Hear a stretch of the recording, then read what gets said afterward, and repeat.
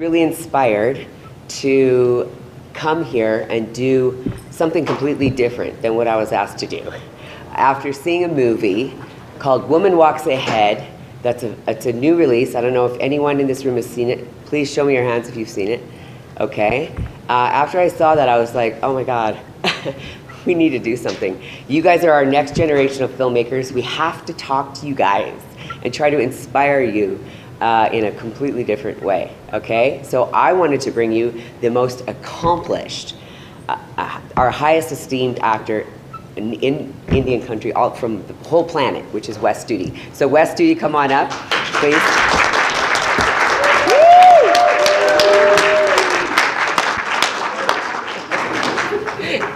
Wes and I go way, way, way back from the beginning of the Indian Registry in Hollywood, ran by Bonnie, and yeah, our careers totally took different paths. We've been able to work together, and I would love to be able to work together again with awesome characters and scripts, which we hope to inspire you to do after this. We're going to show you a clip of Wes Studi's work. Go ahead. Lights, please.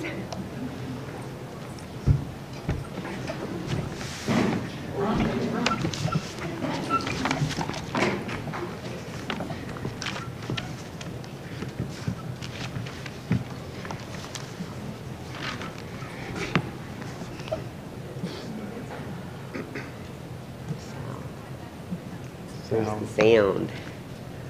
They assured me. Yeah. Volume.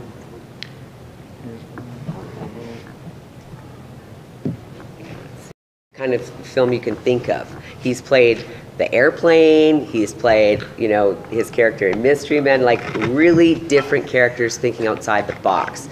Not the traditional stereotypical stoic leathers and feathers role like we saw in Woman Walks Ahead, which was unbelievable that in 2018 we're still making those movies, okay?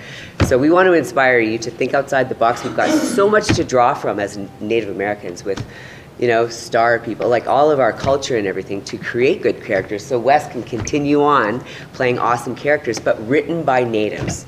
So I'd like to ask Wes if he could share with you his favorite roles that he's ever played and why. Please, Wes. Favorite characters that I've played over the years, not to downplay any of the others, but I especially enjoyed doing Mystery Men. Anyone aware of Mystery Men? That was a step outside the box to a certain extent. I did continue to have long hair. It was fashioned very fashionably, but yeah, that was a lot of fun to do. Well, mainly in that I wasn't necessarily playing a Native American, but if anybody looks up there, who do they see? They see Wes Studi. They know he's Native American, right? Okay, it's great to be able to identify with someone on screen. I know that from having watched films throughout my younger life. But one of the things about it was that it had different kinds of dialogue. Given most of my dialogue came straight from fortune cookies. Well, you're a tough crowd. The Stoic Indian.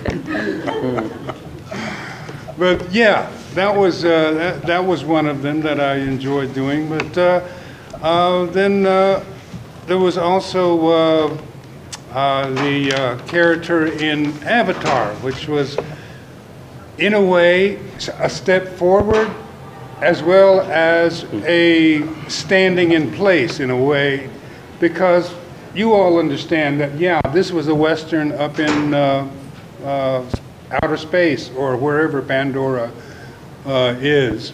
But I usually like to think of roles in terms of what's coming up, right? So this is my outfit for my audition for, what do you think? Guesses? Anyone guesses? What Come do you on. think? Yellowstone. Anybody aware of Yellowstone? Please show your hands. Okay. Wow. I want to see if you guys are awake. You guys got to keep up. We've been marking little rooms all week. I would ask doing what, but moving on. Yeah, so thinking outside the box. That was your favorite Mystery Men. Well, yeah, okay. Awesome. Okay, my favorite is the next one I'll do. You know? Yes. That's essentially it. That maybe you will write, hopefully. And when I speak about leathers and feathers roles, I mean the roles, you know, that Dances with Wolves, Graham Greene and Wes Studi's roles were absolutely amazing. They completely changed the attitude about who Native. They did a brilliant job in the development of those characters and the portrayal and delivery. So, though, you know, if you're going to do that, just the period pieces, please make awesome, interesting, compelling characters that have multi-dimension to them. You know, not the ones that, you know, once in a while we see a brilliant character and then we see those mundane, like the ones in Woman Walks Ahead. You know, just like we got to keep moving forward and keep expanding our creativity and offering the world awesome Native content with Native roles, you know? Filmmakers? These are Yeah. What do you guys Is this a room do? full of filmmakers? Writers? We have 3 writers? 4, Animator? 5, 6? Cool. Writers? Animation is a perfect platform to be hyper-creative. That's awesome. Great. Yay! Well, you know what I would like to see one of you do, one of you 6 writers in here, is can you write a story that is based on Hamlet and place it somewhere in the USA, either in an urban area or in the Indian country somewhere? Is anyone familiar with the story in Hamlet? Awesome. Yeah. Do you think you could do that? Yeah, adapt it. That's Your sort modern of day. out of the box, but not totally out of the box, because that's what everybody else in the world has been doing, is taking these kinds of stories and updating them over the years, right? And putting them in other kinds of situations. And while you're doing it, I want to play Iago before I get too old. So this has to be done within the next 6 years. That's that when agreeable? I plan to retire. Awesome. Did anybody in here watch the Oscars this year? So, the biggest highlight in the whole history of my career of that American Academy kind of award thing was seeing Wes Studi on there. Second Native ever to be on that show. The first one was not invited by the Oscars. It was Sasheen, who was there for Marlon Brando. Totally surprised the Academy and came on in a protest way. So this was an invitation, the very first Native American in the history of filmmaking invited to come on the stage and share the space with A-list people, with Wes. And it was amazing, doing a tribute to the veterans and, you know, being a former vet, and spoke on his experience, and then spoke in Cherokee, which was like a coup for, you know, filmmakers everywhere. So it was so exciting to see that. So if we can continue to write content that's awesome, I hope that because Wes already broke the stage there with his presence, that we can continue a flow of people on that stage. So we have to continuously increase our quality and our content so that we can continue to have people on that stage where Wes was. You know, he set the stage for us, so the expectation is there for us to continue that, you know? Go ahead, I think it's ready. It's not? Okay. You're doing great, though. Oh, but we had it set up a certain way, and so it's all backwards now, but that's okay. It's just, yeah, this was going to be all set and ready. Did about 15 different checks on it, huh? But anyway, so now I want to open it up to the floor. You can ask Wes any question you want. It can be about film or anything. Go ahead. Let's keep it clean. Go ahead, the guy in the back first. So, have you worked with Kevin, aside from Yellowstone and Dances with Wolves, have you done any other work with Kevin Costner? Those two? Have I worked with Kevin Costner other than Dances with Wolves? And Yellowstone? No, I said I'm auditioning. Can you hear me back there? This outfit was his audition This is my Yellowstone audition outfit. No, I haven't done any Yellowstone. Devlin has. Devlin House instance. No, no, only Dances with Wolves. Yeah. Eugene. Wes, who's your influence? Who was your influence in the beginning?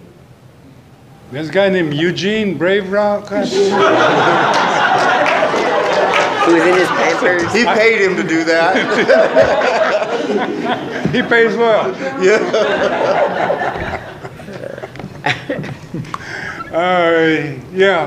But influences. Influences, I like to think that every actor that I've seen do marvelous things in terms of, if they can grab my attention and I will really want to watch them do something, I usually try to incorporate a little bit of whatever it is that they do that makes them interesting, if I can put my finger on it. You know, it's not always easy to define exactly what it is that they do that interests you, that makes you want to sit there and watch this person. Is it something that you, is it like you empathize with the character, or you see their situation, you sympathize with what they're doing or their situation, whatever? So what I do is, whenever I find a character like that is interesting, I steal a little bit from them as much as I can, or I try to reinterpret what they're doing as I see it. And as far as absolute individuals who have that have influenced me, I think probably the most would have been the late Will Sampson and Chief Dan George, who were on screen way before I was, and you know, they kind of opened doors in a way for some people in the industry, wherein they said, well, we can actually find some Indians here who can, you know, deliver on screen. And they kind of quickly forgot about it after the, 80s or thereabouts. They kind of forgot about it for a while, until later on a number of other Indians came along, like Graham Greene and others, and reinterested producers and studios, networks, into looking for real native talent. And that's kind of unfortunate, but that's kind of the way it always has been to this point. What I see changing now is the fact that you guys are sitting here thinking to yourselves that, oh yes, I want to be a filmmaker. I can be a filmmaker. I can actually put something together and make it work, and hopefully make it to a real national screen. Now that's one thing that we haven't quite done yet. Now we can go back and talk about Smoke Signals. You know, that was probably one of the first, well, it was maybe the first film to hit national distribution here in the States. And since then, been kind of quiet. The thing about that show was that The only thing missing from that show is the fact that it wasn't totally financed by natives. One of the big things that you'll find in the financial world amongst natives is that they're very, very reticent to step off into that. So it's very hard to find any kind of funding, any kind of help from other natives in terms of putting together and actually distributing a film. Now Georgie has found a way a few years ago, and the trend began to work in that direction, but we really haven't gotten to the point where we can get into major distribution at this point. And so that's kind of on you guys. We can only do so much. People of my generation, in any case. So he's trying to stop me from rambling here. Do you ever look at producing or directing in the future? I have looked at directing and as well as producing, and I have done both. And that's why I say it can be pretty darn difficult, but I love the directing. Love the directing. You have something? Yeah, I do. And you've already kind of touched upon it. But when in your life did you know that this is what you wanted to do, and what was it that let you know that? What was it that... when in your life did you know that this is what you wanted to do? And what was it that let you know that? What let me know that was I took a good look at myself and I said, I really can't do anything else. And how old are you then, if that's not too personal? Well, I was of a competent age, and now really, what happened was I found a vehicle to that served my purpose, which was something that I had never really considered until I walked into a classroom of community theater. People who were doing community theater. I was looking for something else to do in life, and I found community theater, and it's one of the scariest things in the world, I found, to jump up on a stage and do a play, to become a part of something bigger than yourself and be a really important part of something larger than yourself that no matter how large or how small your part may be in any given play, in any given film, program, is that if you're not there, it doesn't work. You're a cog in a much larger machine that is telling a story, and if you're not there and you don't perform your function, you cripple it. You know, so that in itself is like you have so many people depending on you, and you're also depending on yourself to be able to do it. And that was something that I felt like was something very rewarding. And it also served the purpose of getting me so scared to the point of adrenaline flowing everywhere, and I have this object to overcome, this wall of fear to overcome, that I loved the process of overcoming the fear. And that is pretty much, in a nutshell, that's it.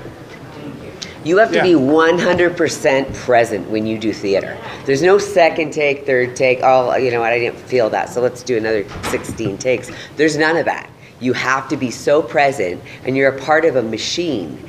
So it's just, it is an adrenaline rush. I come from theater, and it's the best way to prepare yourself for anything, because the discipline is so much more severe than it is in film.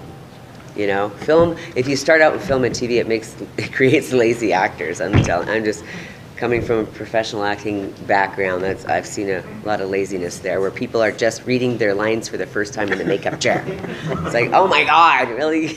You're just, yeah, can you run these lines with me? And you could tell that was the first day they're trying to practice. So that's, yeah.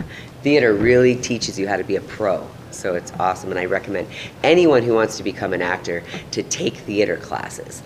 Learn how to be present in the moment and develop characters, really multi-dimensioned characters that are interesting and compelling, you know? So apparently our tech is set up now, so we're going to show you the reel on Wes, okay? Lights. Oh. Still no. This is at max, so. It's a Mac? No, the speakers are all of it, so. Oh, okay. Yeah. There we go. Oh. Anticipation. There you go. Emerging Artist Award. What an award! I get to say the White House Project Emerging Artist Award. That's about cachet.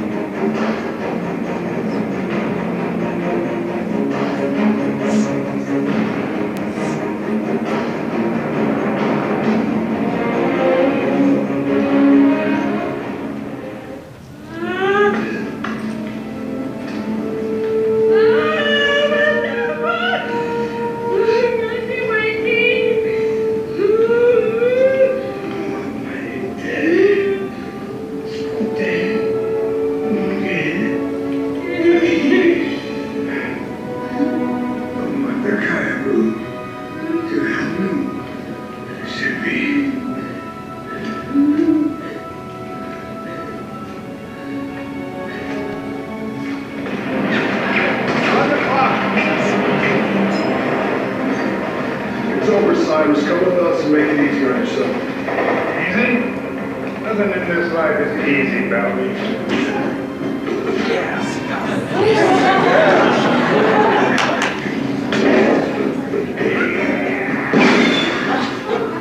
I'm looking for Blade Ranger. He's out scouting for spot fires. He should be back in a few. Thanks. The one that the bolter called Hiroka beats his drum with the wind to make thunder. And with lightning comes fire.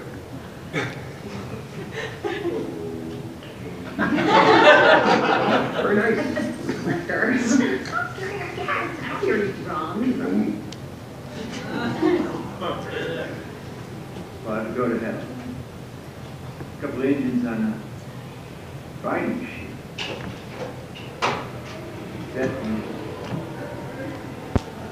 Good morning, gentlemen. Yeah? You see any gentlemen in that? Did you get them white man clothes engine? I purchased them at Lord and Taylor in Kansas City. There made no distinction as to who wear them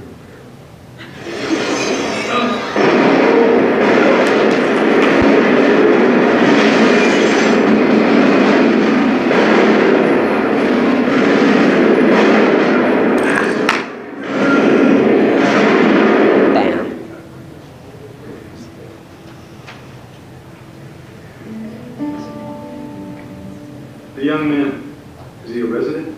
Dr. Sung, he used to run the ER at Santa Fe General. We're still pinching ourselves. He moved back here. My husband, the detective. Be nice. A woman like a demon, branded and deeply scarred, speaking in tongues. This means something to you.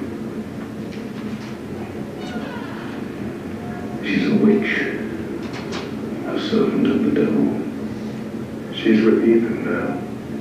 We must find him We must slaughter anyone who stands in our way. If we cannot save our son, a terrible end awaits us. All of us. Beast will feed. The darkness will overcome the earth. And all our days will come to an end. Only Ethan can save us. Oh, that was me. Ah, yes. We're well under new costumes, my friends. But we don't care for what is outside, what is inside cares for you. But the clock is ticking here. Are we going to sew dresses all day or are we going to rescue amazing? I need a thimble. Anybody? Patience, my son. To summon your power for the conflicts to come, you must first have power over that which inflicts you. Am I a little bit formulaic? You want to push something down, you have to pull it up. If you want to go left, you have to go right. Your temper is very quick, my friend. But until you learn to master your rage will become your master? You're going to say it, right? Right? not necessarily.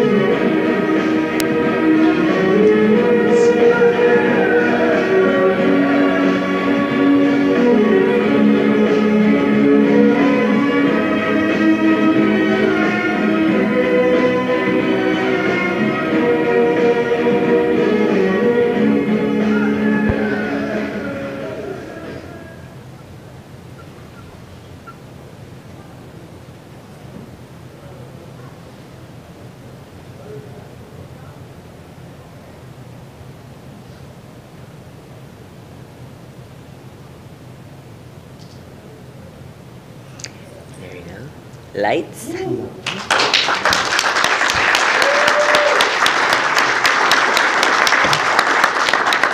good. Thanks, West Studi, for thinking outside the box. So thank you also to Devlin. He strung these all together for me so that we could do this presentation. So thank you, Devlin. Yay! So this presentation was created to show you the diversity that an actor can play. You know, so when people are going, I can't quite picture that. It's like a professional actor can transform into anything, anybody. He plays different ages and different, all different kinds of tribes. So just think outside the box. Open your mind and your creativity and your imagination. Go into your email and grab that link. So does anybody want to respond to anything that they saw on the screen? Anybody got a question? Yes, sir. Question. Of all your roles, if you have at one time like an all-time favorite role, and what would be your dream role? Something you haven't ever played, someone or someone you haven't ever played. Those would be I think we already covered that. The dream role, yeah. No. His favorite role was Mystery Man, but yeah.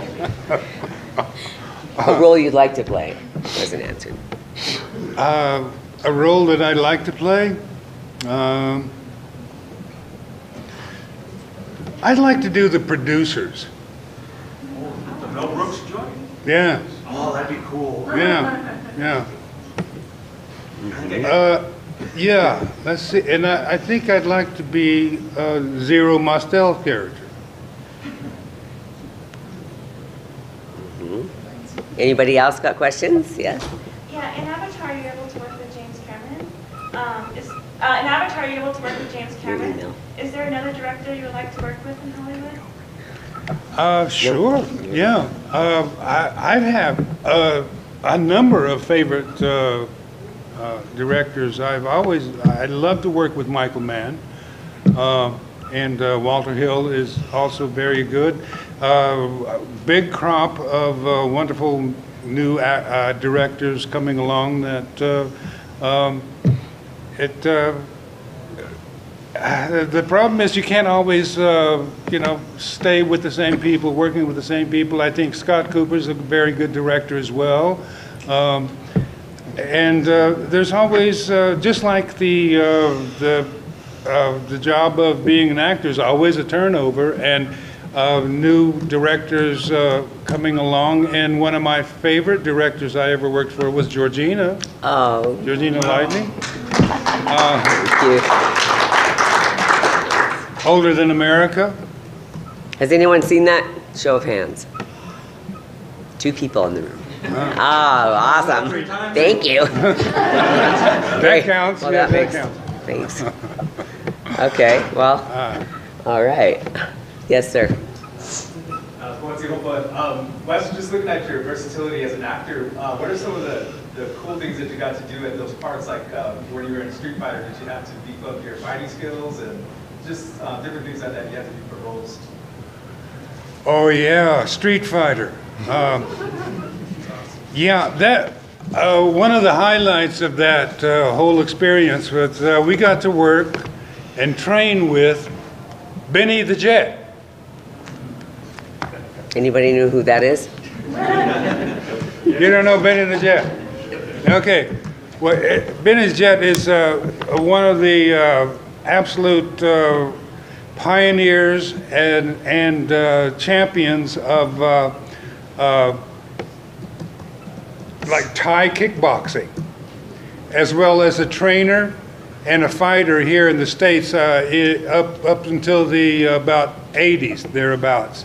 And he's one of those guys that they like Rocky took all of the things that Benny used to do in terms of training, because he's a young, poor Hispanic boy who didn't have gyms and things like that to work in.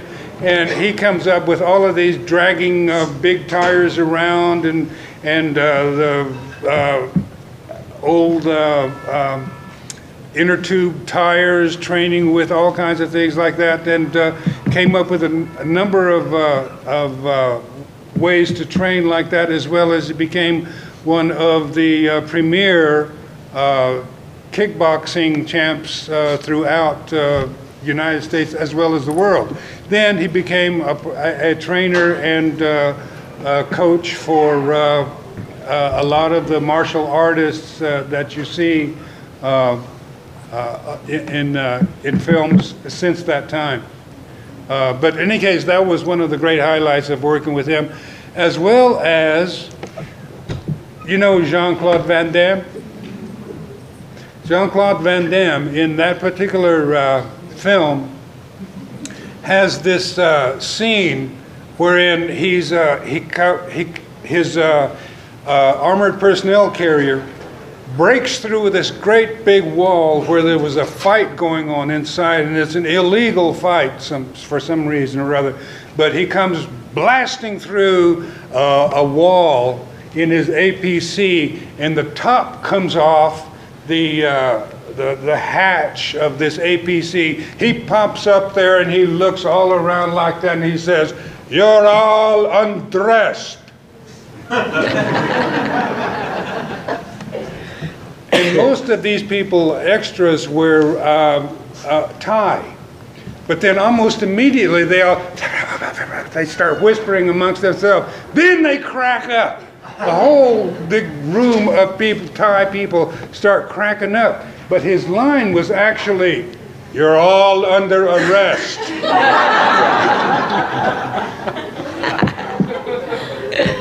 Awesome. That's what I remember most. So one of the things they wanted me to do for you guys is talk about what project I'm working on now. So we're going to show you the concept proof teaser right now. Lights, please.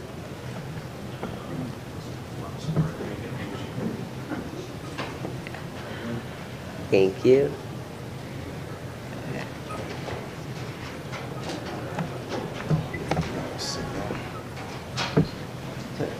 What's going on now?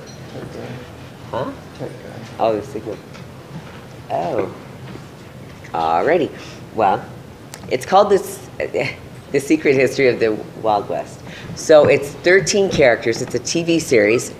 Each episode covers a different legendary character, a Native American. So it's 13 characters we're going to be covering, from Chief Big Bear, Louis Riel, people who shaped Canada. And then they're going to go into women the next season, and then people from natives from North America, and just keeps expanding on that. And this is a live action, so there's going to be, gunfights and train robbery and spirituality, mystic stuff, all kinds of special effects. So it's a game changer for me in my career, and I'm very excited about that. We're trying to work on some of the international signatory for the unions thing right now, so that we can get Wes to play one of those characters. So out of the 13 episodes, I get to direct 5, and I went to the meeting last week with my wish list and got everyone that I wanted. So next year I will bring an episode for you guys to watch. Okay? Thank you. I think we're closing. Has anybody got any questions? Yes? This question is for both of you. As you've sought to play a variety of roles and to break out of stereotypes from Native people, have you ever been in a situation where you're playing a character and felt like this character is behaving or thinking in a way that no Native person I've ever met would behave or think? And if so, how did you handle that? Well, I think that first of all, you have to assess the situation in terms of the kind of story that you're telling and how it relates to the character you agreed to play. There are times when your own personal concerns, your own ideas and attitudes may not coalesce with the character that you're playing. But if you're an actor, you have to work with that. Now, there are instances wherein perhaps a situation can be made better if you come up with an idea that, well, this particular person would do or say something in the script, and if you disagree with it, well, you should have thought of that before you agreed to take the job. But if you can see a way to make it better, then surely you throw your idea into with the director and whoever else is concerned, and work from there. But one thing you do have to remember is that you're telling somebody else's story, and your own personal values shouldn't be able to interfere with telling a story. Well said. I come from the theater training, so in theater, the script is the Bible. Like, you don't question that. That's the writer rewrote that a billion times because they're very disciplined, and every word is figured out, and there's no throwaways. It's like you have to honor what they've written. Perfect example on West Wing. The writer, Aaron Sorkin, who writes these scripts, is so meticulous about the dialogue. I went in and I was doing a audition with, and then I did callbacks, and you have to read with partners. So Steve Rivas and I were reading the roles that Gary Farmer got, and then I improv'd a little bit. And so when they called me and said, we booked you, but you have to stay word for word. I said, no problem. It's just I was trying to recover. You know, in theater, you learn on the stage, though, to recover somebody to help them out. So you only would improv if you're helping the other actor to keep the show going. So I said, no problem. But on the day of shooting, Gary Farmer said, can we change one word? So it was, we will still be, we will then be sovereign. We will still be sovereign. He wanted then change to still, one word. And it was like, shut everything down. They had to get have a meeting about it and everything just to change one word. I mean, so it depends on where you're at, but really you have to respect, yes, like Wes said, you read the script, you accepted.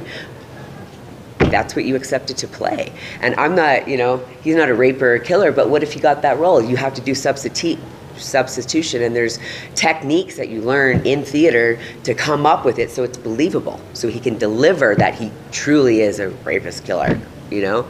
So there's so many things when we're actors that we're challenged to portray and make it believable we've never experienced before, but you have to come up with it as an actor. That's the difference between getting Wes as a, you know, or Gary or Graham. They come up with so much of their own selves to marry with that character, and that's what makes it different. That's what makes that character come alive, is whatever Wes brings to that. Takes those words off that page and brings it alive with who he is.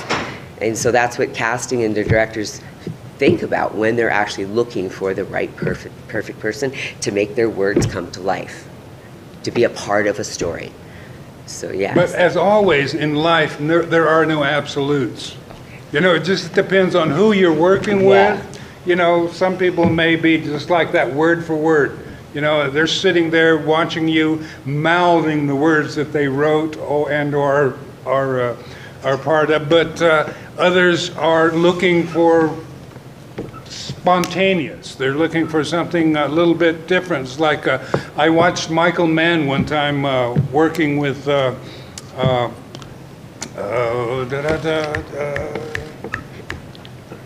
from Heat. Another character from Heat.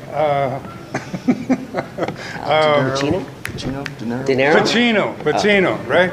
He's working with Pacino. One of those white guys. He's working with Pacino.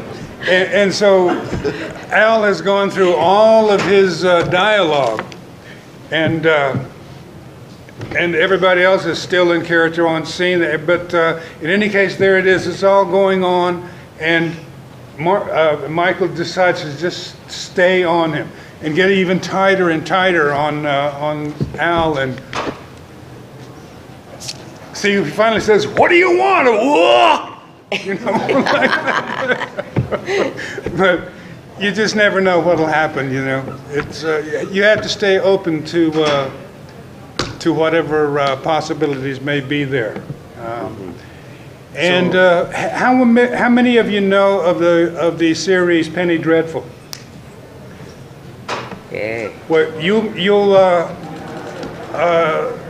I was delighted yesterday to see a message from a person that told me there's going to be a sequel to Penny Dreadful called Penny Dreadful City of Angels. Supposedly going to happen in LA. So who knows? That'd be awesome. That would be so awesome. That would be a lot of fun. That's one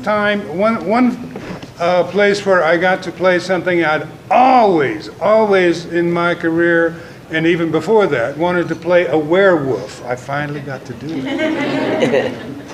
Yes. So you might be cool, but you'll never be Wes Studi cool where you forget Pacino's name, huh?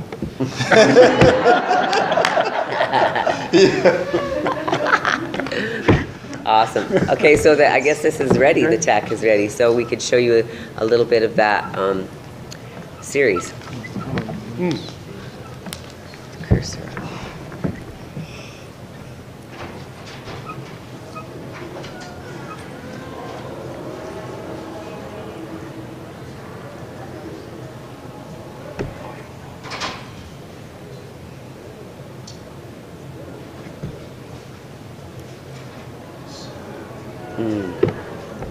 again. No sound? Oh, goodness.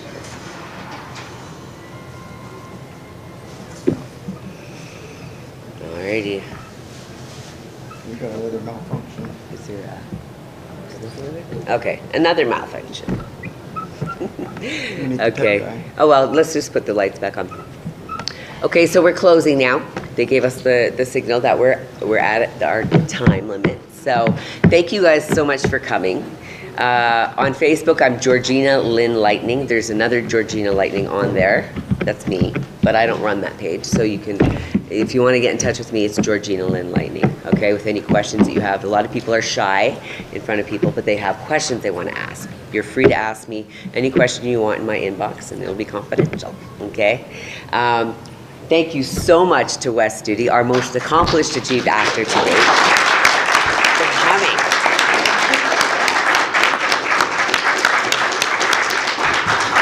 We're going to be selling copies of Older Than America. It's our 10th year anniversary since we worked together making that movie. It came out in 2010 because it traveled the festival circuit and they had to design a whole package to release. But we produced it in 2008. So this is 10 years. It's the first time I've ever sold movies. So they just shipped it here. I've never sold movies before. So you guys are the first ones that have an opportunity to buy a copy. You can get Wes to autograph it. So we'll meet you guys over in the booths wherever we're supposed to be set up. Okay? Thank you so much. Give Wes a great round of applause.